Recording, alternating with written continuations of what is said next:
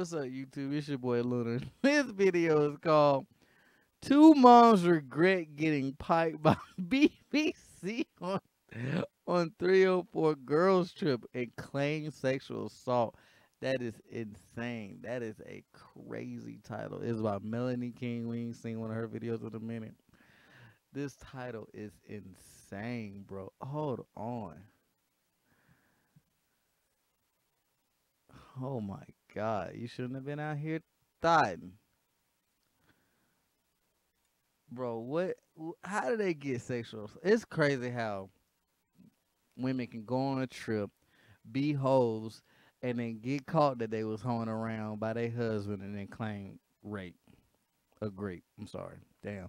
Demonetized. There you go. Now a new travel warning. Two women were drugged and assaulted while on vacation in the Bahamas. Unaware, the State Department had issued a travel advisory in the area. Eva Pilgrim has the story. Good morning, Eva. Good morning, George. These two moms say they thought they were doing all the right things to be safe. They were in a pair. They didn't take drinks from strangers. They weren't drinking in excess. But this morning... Did y'all see how Melanie was looking in the corner?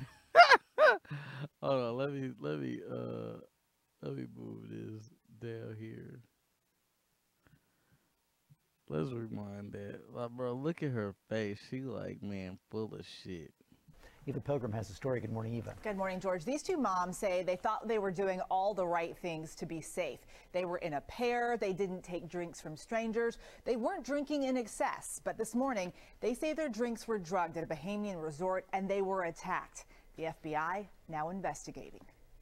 Amber Shearer and Dengalia Dobson were on their first kids-free vacation on board a Carnival cruise. We've been best friends for over 20 years, and we decided we were going to make this our girls' trip. On the last day of their trip, they stopped at a local resort on Grand Bahama Island, a resort they say the cruise ship recommended. Once there, the mothers claim they were offered a 2-for-1 drink, which they accepted, but immediately fell ill. After the first drink, we had to get out of the ocean because we noticed that it was just hitting so hard. I just felt so out of it. Shearer and Dobson say they lost consciousness and allege that after drinking the drugged cocktails, members of the resort staff sexually assaulted them. I vaguely remember glimpses of his face. I don't remember all of it. I don't remember everything, but I remembered enough of that he was a staff worker and he had a goatee and he was a local, that the resort security were able to go pull the footage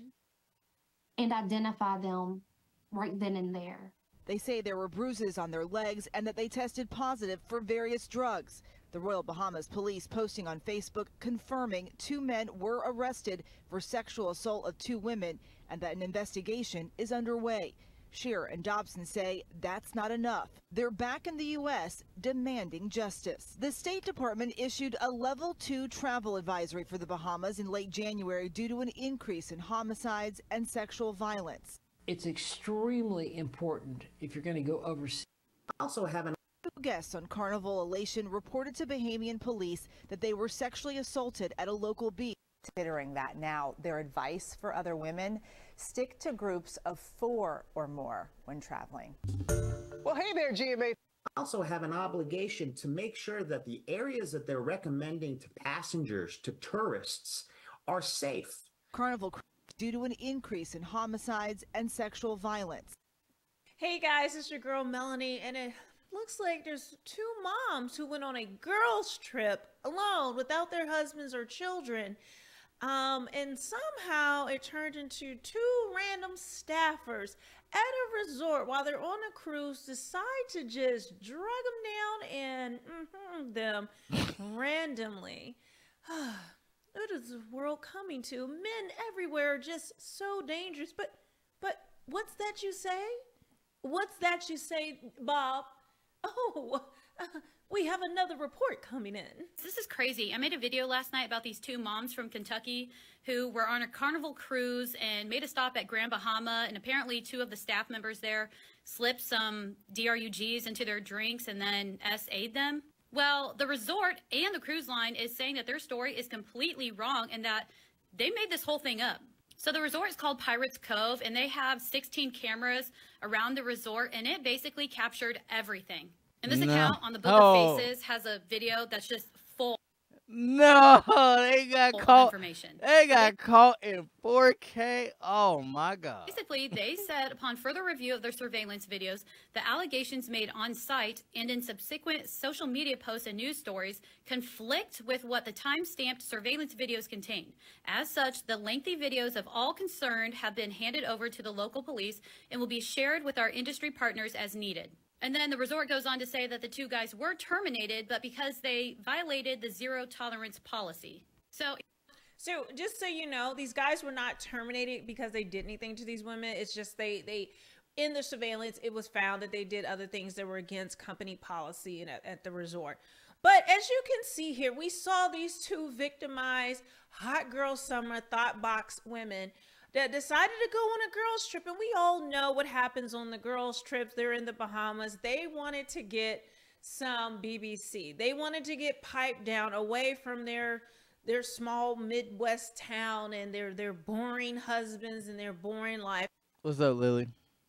And of course, they went here to get blacked. And that's exactly, in my opinion, that's exactly what happened. And then, of course, they come back and spin a victim's narrative that all this happened to them. And I have no idea why.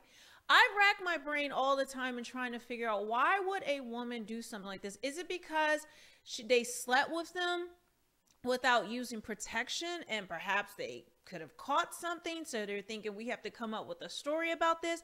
Or perhaps they wanted to get money for a lawsuit. They regretted it the next day. These men, it wasn't as good as they thought. I don't know. I come across so many stories of women just lying on men, making up false allegations of rape. And this is very serious because there are real women that have gone through this. There's women and men that have gone through this.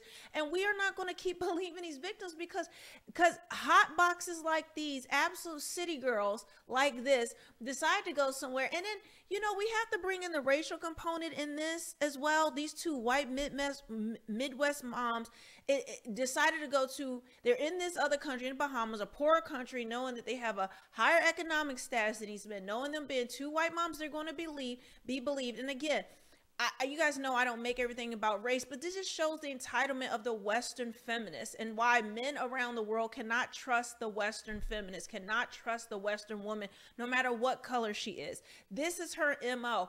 If it suits her, if it's something that she can gain from making a false accusation on you, she is going to believe. All she has to do is shed a few crocodile tears, claim that you did something, and then you will be charged. You will be fired. You will be arrested. You will have your life ruined, your reputation ruined. They just so happen to actually have surveillance footage. Imagine how many men have been locked up, falsely accused, and things have happened to them. They've been imprisoned. And because there is no footage, they just believe the word of this woman. And because she's a woman, well, of course she must be a victim. How many times does this have to happen before we actually change the laws? That's why you can't mess with them girls that be drunk, bro. That's a rule. Stay away from them drunk hoes, bro.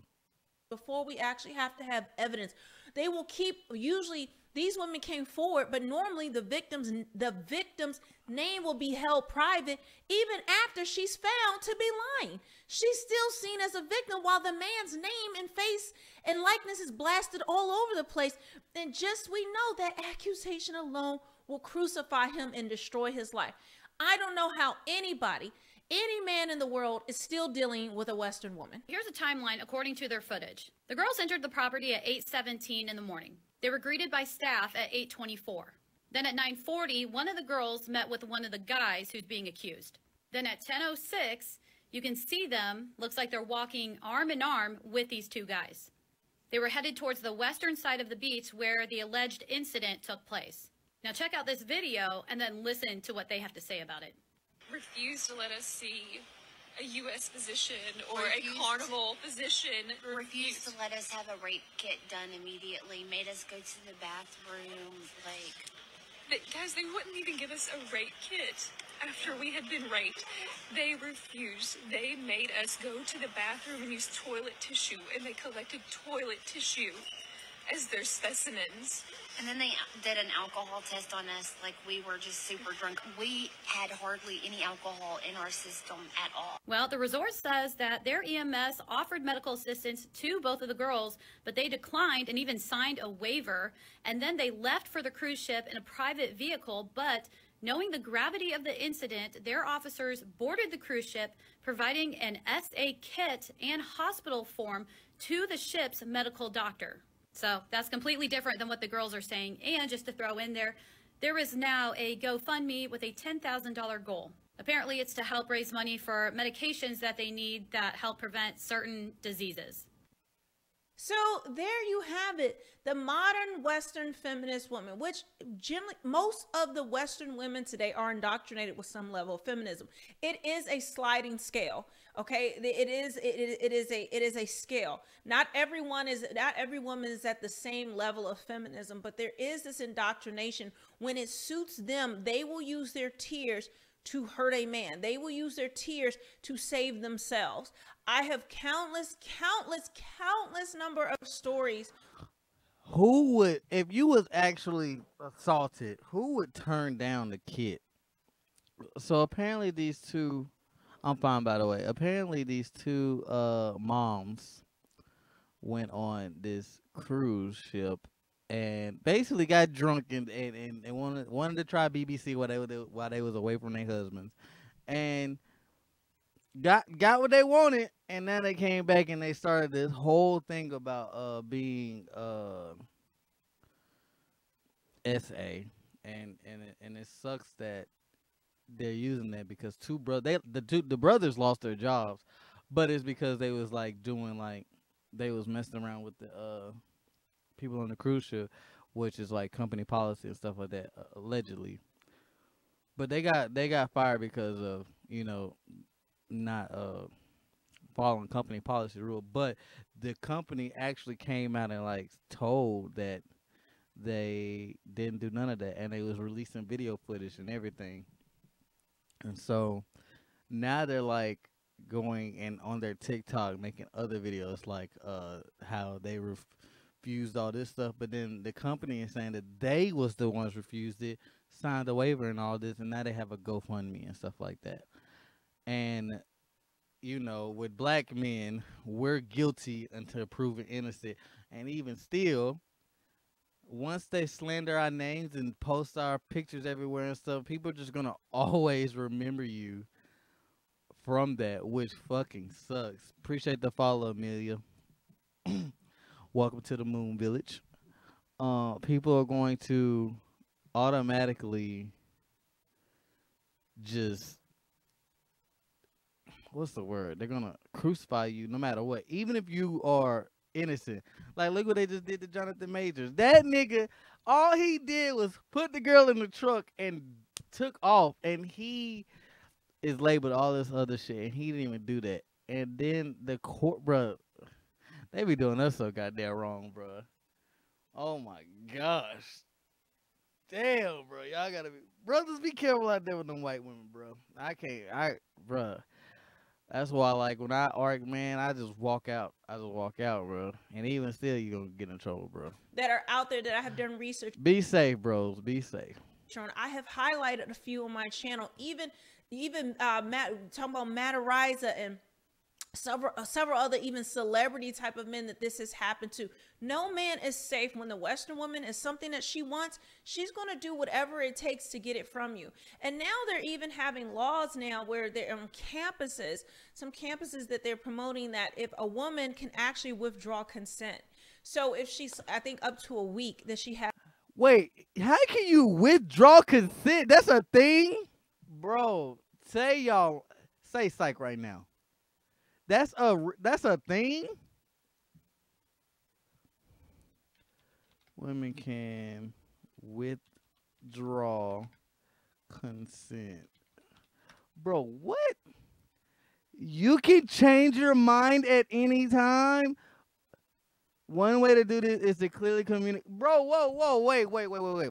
I know you can, like, say yes, and then y'all go to the room, and then y'all start, and then she says no, then that's withdrawn. That's okay. But you can withdraw it after you do it? Hold on.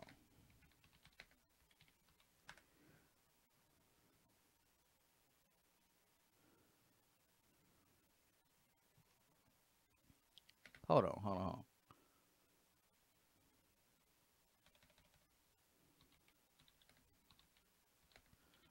Bro, I'm gonna. What? Nigga, what? Consent can always be withdrawn now? They can retroactively take that consent back simply because they regret it. What? Oh my God. What? But you could be charged if you don't respect their right to remove their consent and you continue on with the activity. No. Even though you gave that, okay, no, I understand that. I'm talking about after. There we go. Corey gonna have it.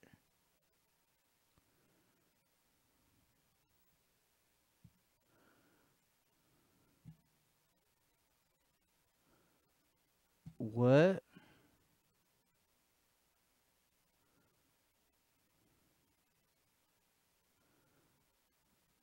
What?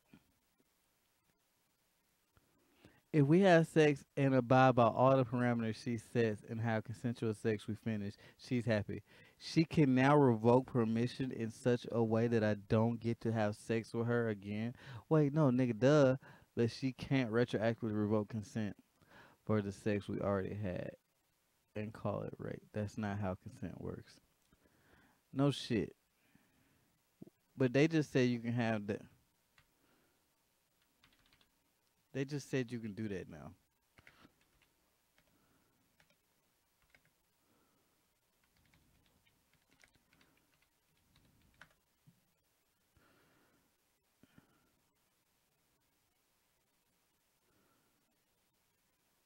Bro.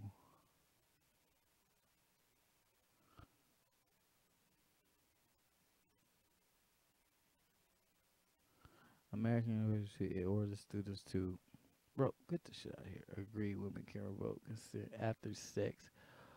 Up there, it's creating a culture on campus that it's okay to rewrite history. Wait, what if a man and woman are both drunk and they have sex?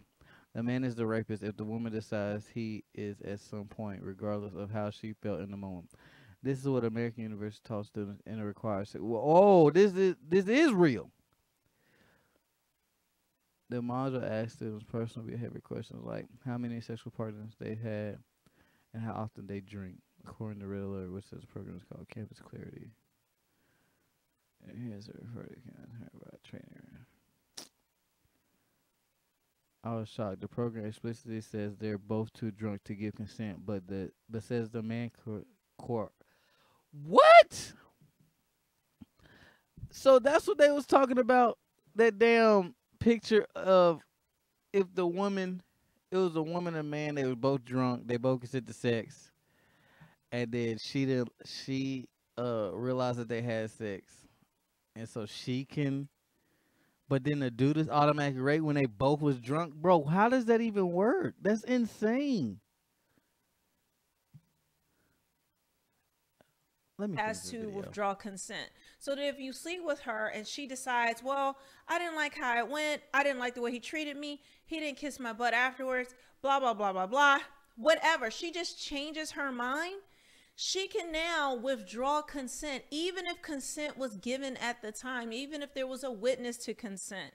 And then you can then be charged. You can then be kicked off of campus. This is how crazy and antagonistic this world has gotten towards men. And bro, that is crazy to think about. You know how many drunk college kids have drunk sex all the fucking time, bro? It's insane. Oh my gosh. There's no way to protect dudes from that. And don't let her have a boyfriend and she cheated and then she feels bad. It's over with for them, Nick. Boy. Oh, there are stories like this where women have really been victimized. It is sad that they promoted these women without having strong evidence that something happened. They allowed these women to just tell their story without any evidence, any type of investigation being done. They were just allowed, they called the news stations to promote this and wanted to warn other women in case they're going and blah, blah, blah. And then now they wonder why men, you can't believe all women anymore because of women like this. Females like this, disgusting females that if they're lying, which it looks like the evidence is showing that they're lying, according to the cruises. Now, of course, the investigation has to finish, so we don't have the thing. But this alleged situation that happened, that they claim happened, now we're seeing that not only the cruise line, but the Bahamian professionals, the authorities there are saying that they're lying, that they're making this up, that the evidence shows something completely different than their timeline. And we know if a woman has been getting bust down by BBC in one of these countries, she just has to come home and face the consequences of her sins, face the consequences of what she's done. It could be that she caught a disease. It could be her own conscience, whatever it is, but somehow she has to be a victim. And of course, some poor simp is going to believe that she was, whether there's evidence of it or not. So guys, I'm really upset about stories like this because I know women personally this happened to my mother at 14. And so I'm an advocate for, you know, against SA and all of that, against men and women and especially children. But when we see these stories come out like this, it does nothing but hurt people, and it does nothing but hurt men further and demonize men, when a lot of times the perpetrators of these crimes are actually women. All right, guys, leave a comment below, and I'd be so grateful if you guys could follow me on social media, particularly Facebook. I got hacked before, and now. Boy, fellas, y'all be careful out there. That is sad. I know so many, not so many, but I know girls that really got SA, and this shit sucks. Like, that, like, now, like, it's just thrown around so loosely.